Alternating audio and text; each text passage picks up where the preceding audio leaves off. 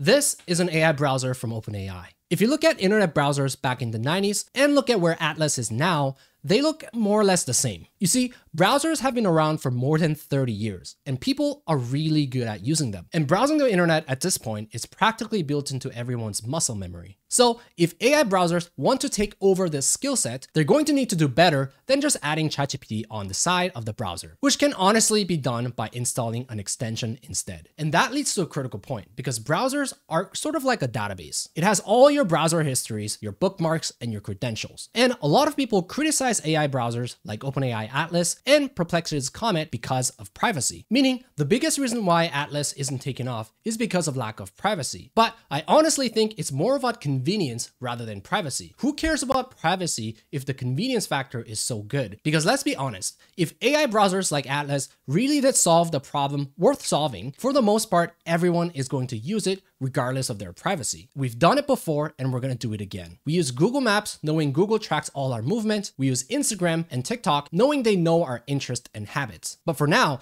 this is more about OpenAI and Perplexity wanting access to more of your personal data rather than actually solving a problem that's worth solving.